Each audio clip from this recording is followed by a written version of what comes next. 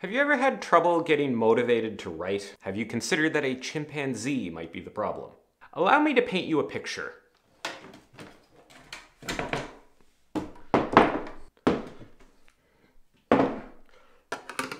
You wake up in the morning knowing that you need to write. Maybe you even feel a fleeting sense of motivation, but when you sit down to write, that motivation quickly disappears. Or it disappears at the mere possibility that you could write. The negative thoughts about how hard it will be appear 30 to 40 steps away from your keyboard. The thought of doing writing makes you feel bad, so you don't do any writing, and then you feel bad that you didn't do any writing. Motivation just never seems to arrive at the right time, and when it does arrive, it quickly leaves. The problem with motivation is the motivation itself. Relying on motivation is a terrible way to get things done, and there's a much better way that I'm going to walk you through today. Today, we're talking about how to get writing done without relying on motivation. I do rely on you to be motivated to subscribe to my channel, though, so please do that. The framework I'm using to talk about this today was developed by Dr. Steve Peters. Peters is a psychiatrist based in the UK, and he's worked a lot on understanding the parts of the brain that produce emotions and how the parts that handle emotions and drive our actions work together. He wrote a book called The Chimp Paradox and another one called A Path Through the Jungle about this model of thinking. It's really interesting stuff, and he's way more qualified to talk about it than I am. But let's start by talking about motivation. Motivation, at least in my context here, can be described as an emotion that draws you towards taking action. It is the feeling that makes you want to do something. The fact that motivation is an emotional construct is the main problem, and Dr. Peters' model can help explain why. Dr. Peters talks about what he calls the chimp brain. This is the part of the brain that responds emotionally to events. It's where emotions and thoughts come from. He calls it the chimp brain because it's basically the same structures that you would find in a chimpanzee's brain if you cared to look inside. This contrasts with the executive action-focused part of the brain, which Dr. Peters calls the human brain. The human brain is the part that controls action. It's where rationality and logic comes from. It's the part that knows you should do something even if you emotionally don't feel like it.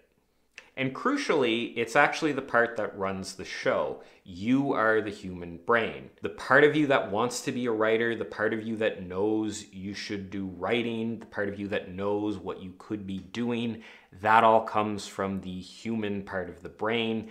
That is separate from the emotional or chimp part of the brain. The chimp brain is not a bad thing. It's a vital part of what makes you you. It is incredibly useful, but it shouldn't be running things. All of these parts play a different role, and to function well, they need to be doing what they were designed to do and working in sync with each other. The way Peters describes it is basically the chimp or emotional part of the brain feels something, senses some kind of problem, and then alerts the human brain about that problem and waits for it to take action. The human part of the brain is where solutions come from, and ideally those solutions would come in the form of some sort of action. This is great news because it means you're not just a slave to your emotions, or at least you don't have to be. The emotional part of the brain does in fact signal the logical part to find solutions to the problems it encounters. It says, hey, I really don't feel like writing. What are we going to do about it? And then waits for the human part of the brain to make a decision. And according to Peters, at least, the chimp part of the brain really doesn't care what that solution is.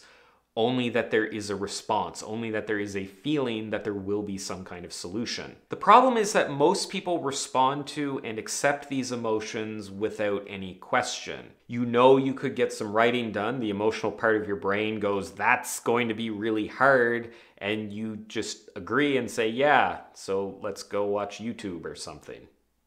Please subscribe. This is why relying on motivation to get writing done is so dangerous. Emotions don't come from the part of the brain that takes action. Instead of relying on motivation, Peters recommends using commitment. Commitment, when you boil it right down, is action in spite of emotion. When you commit to doing something, you do it without any regard to how you feel about doing it. Commitment comes from the human part of the brain. It's a logical, rational decision to do something, and it's entirely within your control. The human part of you is like, let's do some writing. Then the chimp goes, whoa, whoa, whoa, that seems really hard. That's the point where the logic centers need to say, it's not actually going to be that bad, we're just going to do it. I found that emotions just want to be fed. They just want to be reacted to in some way. When you get right down to it, the chimp brain doesn't really care if you write or not. It just wants to produce emotions and get attention paid to those emotions in some way.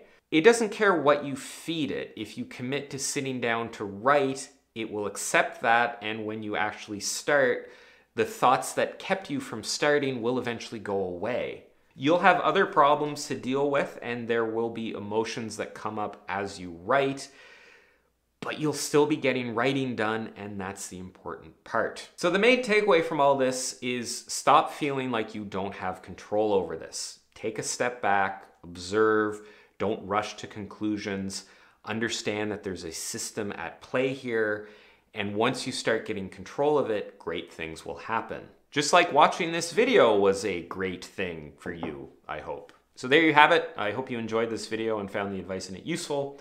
If you want to see more stuff like this, you can subscribe to my channel. I post new writing advice related videos every week. Thanks for watching, and I'll see you next time.